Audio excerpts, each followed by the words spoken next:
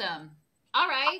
Hello, everyone. Welcome back. We are on panel 3 today for International Children's Month Global Wave of Love and our Global Day of Action. We are here with the Elders Climate Action Network, and we've got Sue and Adrian and Shannon. And Sue, what are we exploring today here? We've got Mohammed joining us also. He's I can't remember where he's from, but I'm just letting him in right now. So Sue, go ahead. Tell us where we're at. Okay. All right. Well, I'm Sue Blythe, and I'm with We the World, and in their campaign for environment. And it's just such a pleasure to be here for World Unity Week and the International Children's Month. And I wanted to just begin by explaining that we have a pilot project that We the World started with the University of Florida Extension. And what that means is that we are coordinating what we call a community-wide climate conversation to action program. And we consider that our local community where I live. And also, I'm getting a big echo. Are you hearing that? Yeah. The idea is we are working in our local community here with the University of Florida and also in our global community. And I just wanted to acknowledge that I'm in the Eastern time zone, and I felt the global wave of love, which came over at 11:11. Is that correct? Am I right, Heidi? It's happening at 1:11 in every time zone, but it started last night in New Zealand. So okay. It's totally happening. 1:11. Okay, I was a couple hours off, but I felt it anyway. No, it's happening every hour. Happening everywhere. Yeah. So it's beautiful, and I thank you for organizing this on that special day. So we, in our climate collaboratory, we focus on the Earth Charter, which was launched 21 years ago now. And it has ethical principles for a sustainable, just, and peaceful future. And it begins with, we stand at a critical moment in Earth's history, a time when humanity must choose its future. And so that's what we're trying to do, is help humanity take a look at what our choices are about where we're going as a human family on this beautiful planet, and how we can work together to make the best future that we can. I have 8 grandchildren, and I want them to grow up in a healthy world so that we can move forward as a global civilization. So about a year ago, I met a wonderful young man, and that's Adrian Alvarez. And he was on a global call for the Earth Charter's 20th anniversary, and he had a message to the adults and elders of the world. Adrian, you want to tell us about that? Well, hello, everyone. I am Adrian Alvarez, and I am 13 years old. And right now, I'm in Florida. First of all, I would love to thank Haiti and Raheen for inviting us here today. And I wish everyone a happy World Unity Week. Today, I want to express to all of you what has been troubling me and what I want to see change in the near future. And I will try my best to speak on behalf of all the children around the world. We all know that right now, our world is filled with some issues: global warming, pollution, social injustice, and many more threaten our survival. In fact, the UN released 17 major sustainable development goals that we need to achieve by the year 2030. To achieve these goals, I feel that we need people who are capable of reacting with determination to problems, giving the best of themselves, and even exceeding their own limits to help others. There's an important group of society that wants to form part of this process, and that group is us, children. In the near future, we will be the adults and we will continue the projects that you start today. But we don't want to wait that long to start working hand in hand with you. That is why we need you. We can be a great team. We are children, and we are awake, and we are conscious of what is happening. And from our hearts, we ask for a chance to take action. Sue Blythe and I have been working on different ways to help children embark on this journey that we're all taking right now. 6 days ago, Tomorrow's Dreamers and I invited 3 young girls to express their thoughts and feelings on the problems that worried them the most. Here, they all agreed that they wanted to do something and they were eager to help. I know deep down that there are millions of other kids out there that want to do the same thing, but sadly, they don't have the resources nor the guidance of a parent to help them. And others would be here with us right now if they knew about the Earth Charter principles. We need to start working together, hand by hand, like a team, a big human family. This is World Unity Week, and we can't forget the millions of young voices out there. So once again, we are children, we are awake, and we are conscious of what is happening. And with my voice, carrying all the other young voices out there, we ask, can we help you, Mom and Dad? That's amazing. You're amazing. I love that. Thank you for speaking out and for being the truth here in this room and for bringing your message of unity and of responsibility to the table. It's wonderful. Thank you, Adrian. Many blessings for you and your work in the world moving forward, brother. Good job. Thank you. And I wonder if we can ask Mohammed, who I have not met, but welcome, Mohammed is new to all of us. Shaba Shams introduced me to Mohammed. Mohammed, welcome into the room, my friend. You want to unmute yourself? How do you feel about where the world is at right now in regards to our environment? Hello, how are you? Hope you're doing well. I feel in a very weird way that our world is changing, of course, but we don't know where it's going. Because there are people in this world that want the world to change to the best, but there are people in this world that want the world to change for their best. Not the world's best, but for their special and like their only best, for their own benefits. So I see that our world is changing in a very fast way and in a very good way, thank God. And I think that I'm a little happy with the changes, you know. The development is gradually getting better. Good. I agree. I think we're getting some good things done. What is your biggest concern about the environment right now? Water, air, soil? What do you think about it? Which one do you think we need to focus on? Do you have a favorite? Yeah, my favorite one is air because this is the only one that will never disappear.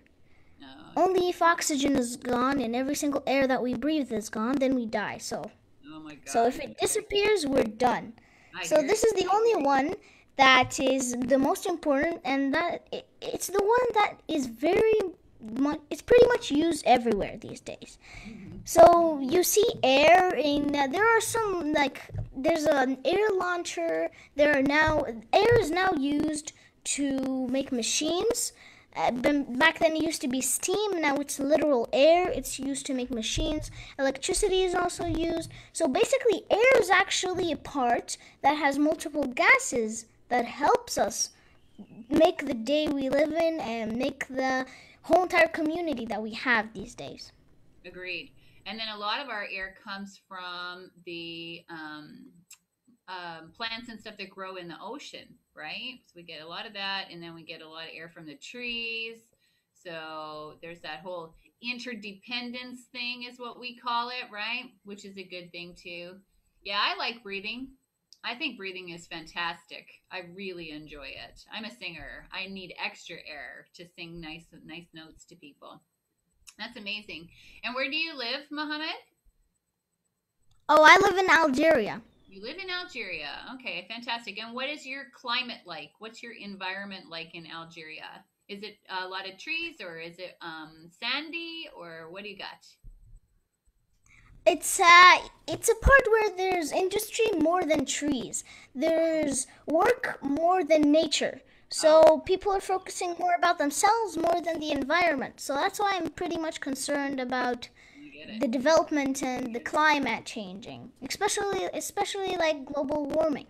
Right. Yeah. We understand in this room what you're talking about, don't we? Mm-hmm. Yes, we do. So I am just so excited to meet you, Mohammed, and to have you and Adrian as part of our team that we are developing here for what we call a youth and elder climate conversation. So we're taking care of the planet by taking care of all of those 17 sustainable development goals. Are you familiar with those? Do you know about the global? Not Well, much. the United Nations in first in 2000 and then in 2015 set goals that, as Adrian mentioned, we need to fulfill by the year 2030. And what that means is eliminating poverty, educating everyone, making sure everybody has good health and health care, taking care of life on the land and under the water. And our most special interest at the Climate Collaboratory, I bet you can guess, is climate action. And so we are helping to get a conversation going. And we think it needs to happen in every community in the whole wide world. So you can help it get started on your side of the world, because we need that.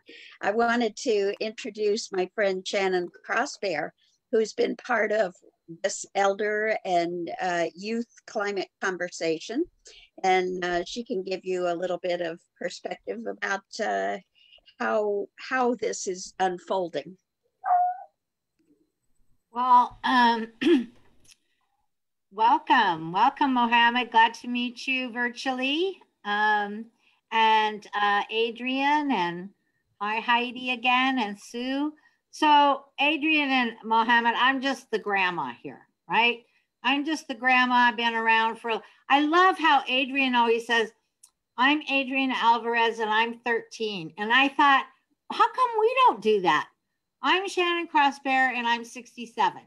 Gonna be 68 on my next birthday. So I love that you always introduce yourself, Adrian, by your age, right? And it's this combination of you young people, and Mohammed, I absolutely, totally, 100% get it. People are not working for us. They're working for themselves, right? And I live in a totally different place. I live in the middle of the boreal forest. So right, like I look outside and there's hundreds of trees, hundreds. And then right across the road, it looks like the lake behind Adrian there, right? So I live on Lake Superior, which is the largest freshwater, meaning there's no salt in it, right? Freshwater source on the continent. There's only one body of water, fresh water, in the world that is as big as that lake out there. It's thousands of miles, or if you talk about kilometers, it's probably it's over 2,000 kilometers around. So really the size of some small countries, right? So I understand, Mohammed, what you say because every day I have a little breathing problem myself, and every day I go out and I thank those trees for providing the oxygen for me, right? So, and it is all related because the water goes into the air comes down, and we got rain yesterday, right? It's all related, everything that we do. And so we are at an exciting time, though, as you were saying, that we have an opportunity right now because of all this. Like, you're in Algeria, right? I know you're in the state of Florida, and you're in the state of Texas, and I'm in the state of Minnesota in the US, right? And here we are together in this virtual room in a way that we could not have been before. And so we're working toward we, right? We, the world, we, all of us. And so I invite people to think about the 11 campaigns of We, the World. And you can look it up on we.net, just so that you can kind of get introduced about how. So we all know we want to do something, but how do we get those resources, Adrienne? How do we start to connect with the 67 to the 17 to the 13 to the 7? And so that all of us together can really help, because I know a few little things, but you know things too, right? And between what you know and what I know and what Sue knows and what Heidi knows, that's what we're going to get to what we need to do to get to that future, right? So it's an exciting time, not without its challenges, because Mohammed, what you said is true. There are people who don't quite understand that yet. They don't understand that in order for me to do well, you need to do well. And I need to support you doing well. And our earth needs to do well. So all of that's connected. I'm excited because guess what day this is also the solstice, which means it's the longest day of the year. And it has the most light in it. So we get to have the most light in the world. And when things get lit up, we get to see them more clearly. So and it's World Peace Day. And it's the beginning of the platform for International Children's this year is about we, the world. How do we make a world that works for all of us? All of us, in whether you're, no matter where you're at on this planet, because we live all together, right? So what we say, well, like, we have to do things to remind ourselves of what the heck we're doing, right? So we say that we live in the world of we, and so we use our 3 fingers to talk about that, right? We say one is to inspire. We got to inspire each other to do the good things that we want to do. And then we have to inform each other. We have to educate each other about what's going on so that I know what's happening where you live and you know what's happening where I live, so we can help each other, right? And then once we have inspired people to do something and inform them about how to do that, then we have to involve them, right? So yeah, do you like that, Mohammed? Does that work? So if we, yeah, I think it's kind of a good little sign for a reminder. And our friend Rick, he says that we have to go from a me with an M, right, society, to a we society, right? So it's just a helpful thing. Like, I always think that it's kind of cool if you can carry around all your kind of messages just with you, like really minimalist, right? I've got my stories in my hand. I've got my stories in my heart. And I can carry it with me wherever I go.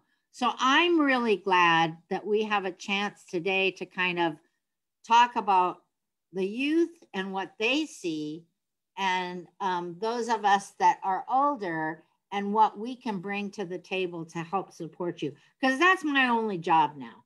You know, I had other jobs when I was younger, but my job right now is to 100% support you in making the world that you want to see happen.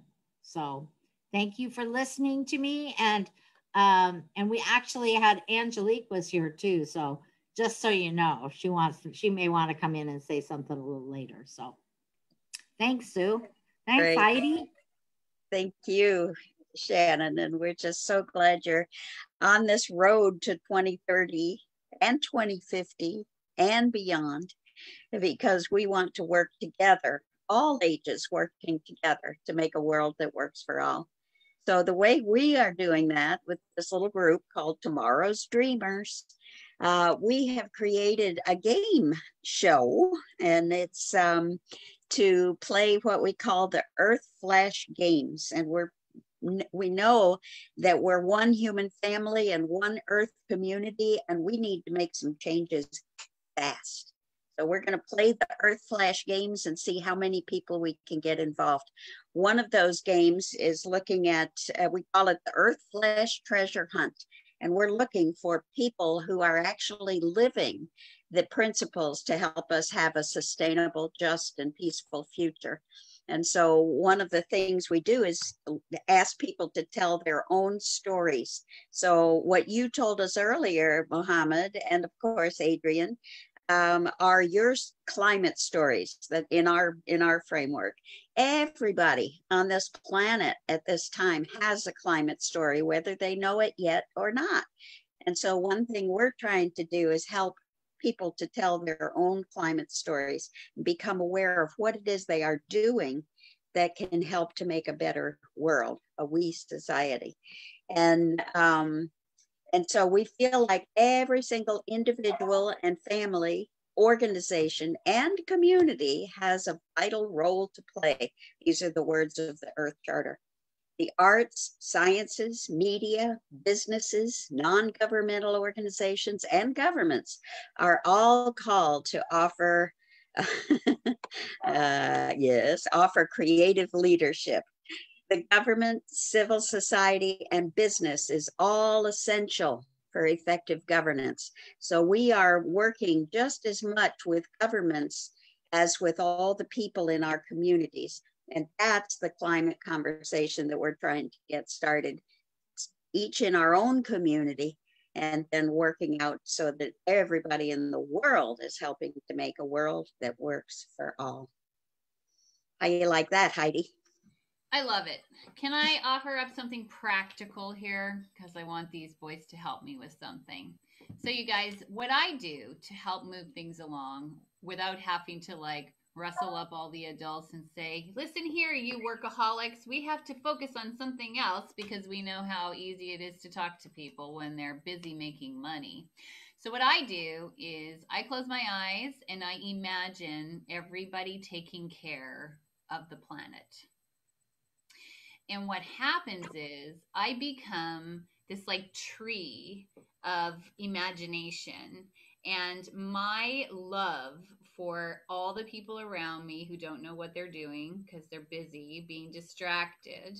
Instead, I can see them happy, taking care of the trees, planting gardens, caring about the air and the water. I imagine all these grown-ups going to the water and saying, water, I love you, I thank you, I respect you, and knowing how to do that.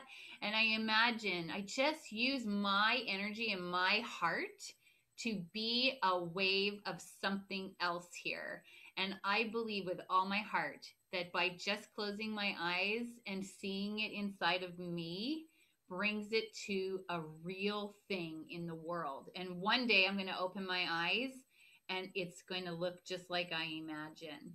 So I see the world in the future where everything is green and there's windmills and solar and people have solar powered cars, and we don't make plastic anymore because we know we already have a lot of that. We don't need any more. And I just imagine it how I want it to be. And I'll tell you, when I started doing that when I was a little girl, it's the first time I saw a windmill in my mind, a solar windmill. And then I got to see a real one when I was an adult. And I was like, hey, that's what I saw when I was a kid. There it is. And then that's how Shannon and I have been working on International Children's Month for 9 years. And so for 9 years, every year, we hold some kind of theme. So year one, we did imagining peace, right? And then lo and behold, we managed to find everything peaceful that there was in the world. It all came to us. And then the next year, we loved the water. And then there was barely any water groups. And then by the end of the year, all kinds of people love the water. And now even more people love the water, right? And so then we loved the earth. The next year was the earth, and we loved seeds and ending human starvation and giving people seeds and the power to grow more seeds and share their seeds with other people.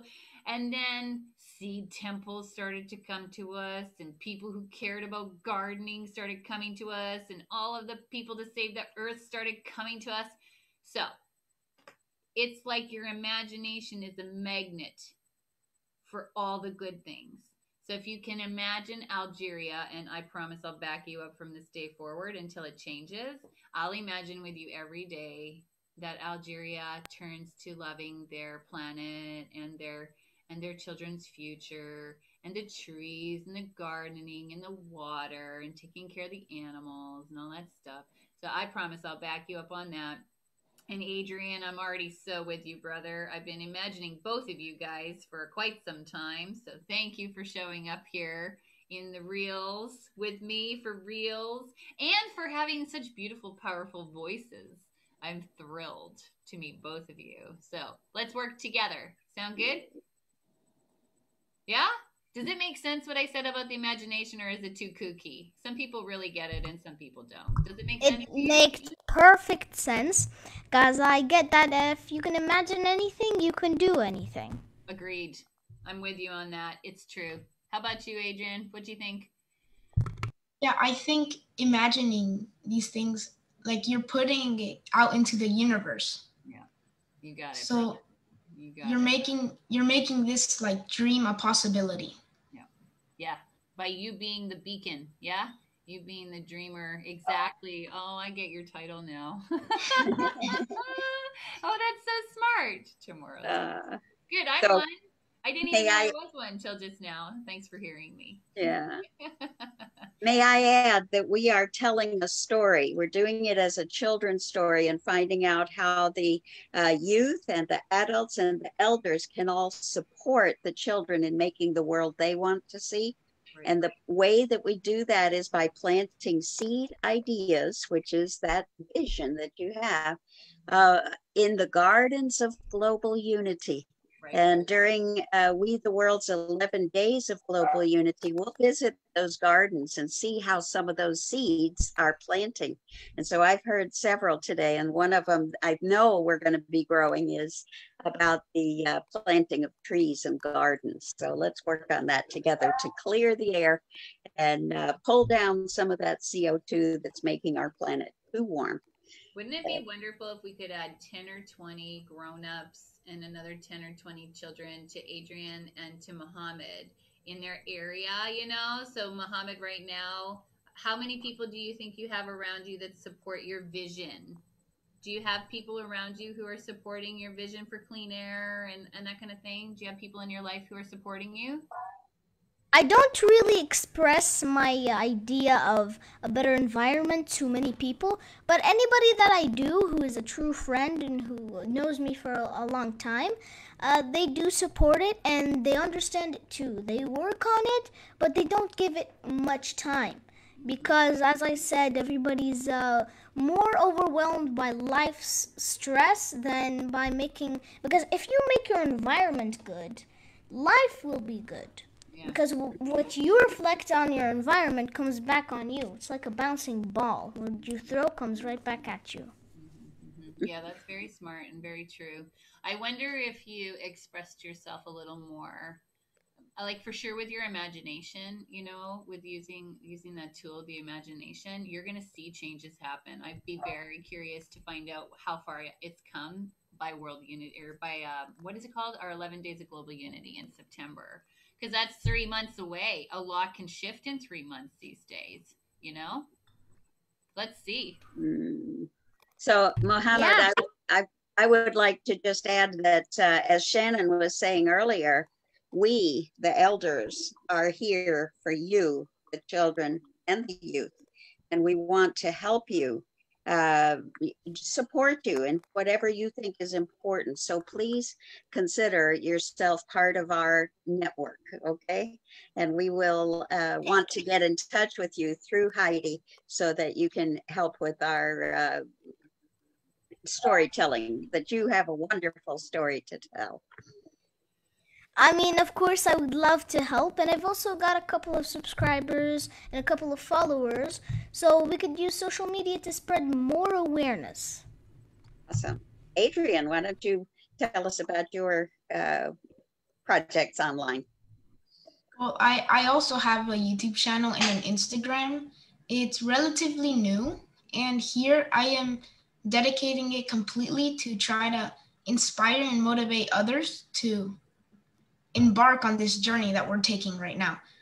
So far, I've interviewed 3 people, and I've also interviewed Sue, but that video isn't out yet. My channel name is Adrian Alvarez Earth. It's my Zoom name right now. And yeah, I hope that in the future this channel grows so that I can inspire many others to join us. And I'd like to invite other young people to join us in the Climate Collaboratory.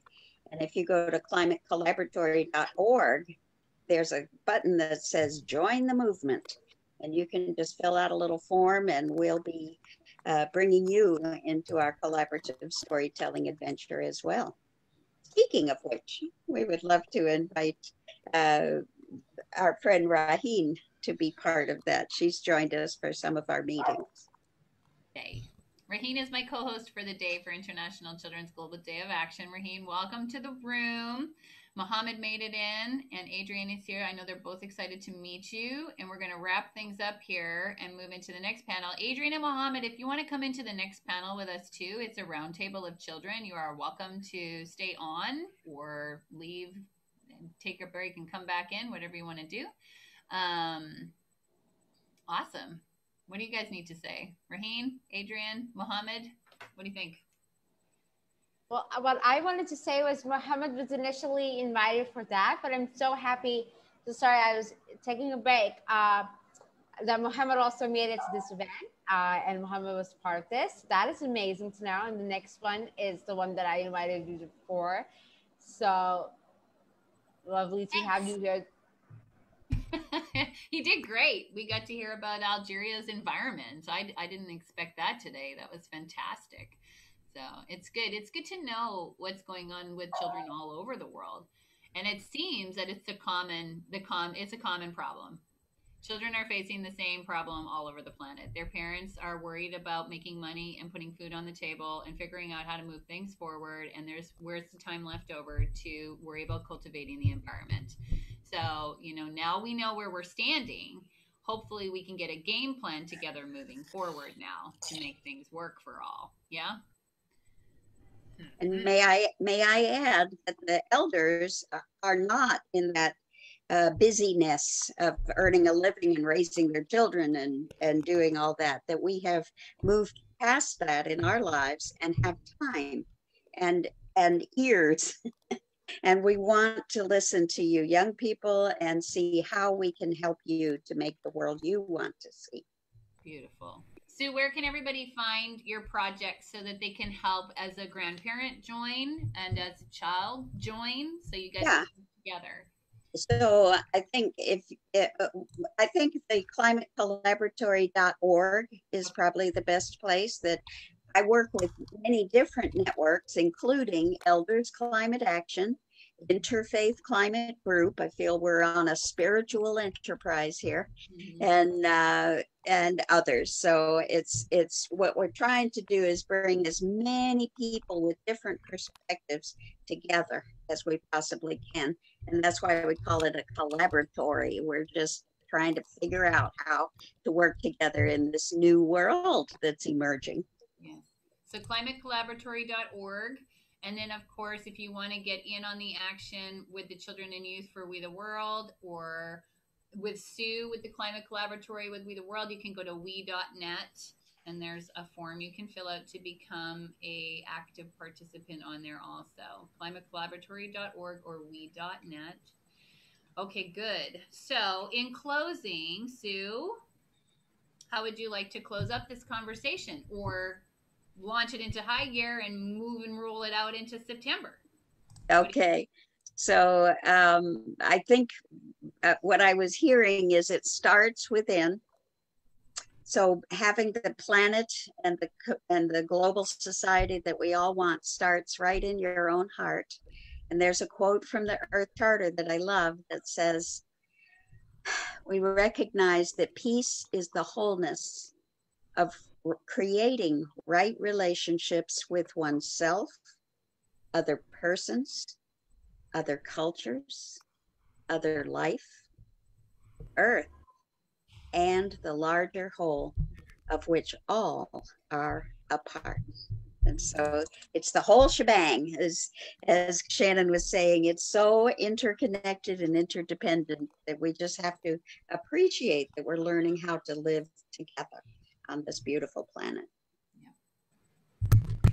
You to the children and youth for reminding us and being here for us also, and having such a fresh and positive perspective and new energy. It's fantastic. I think it's perfect. Thank you for your work, Sue, Adrian, Mohammed, Grandma Crossbear, Raheen. It's an honor to be circling with all of you. Shannon, do you want to take us out?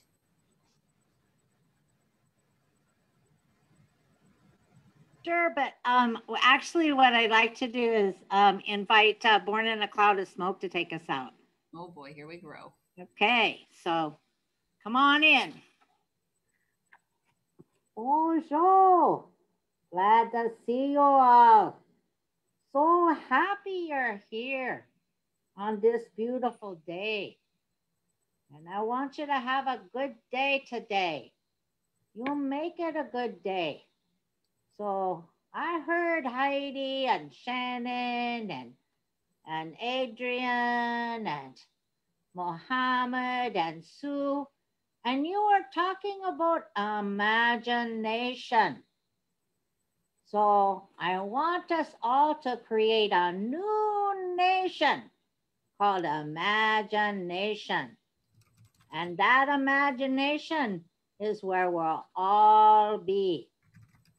So happy solstice, and on to the next thing to listen to those youth. They're coming on here next. All right, Gigawabaman, until next time. Yay! We love you.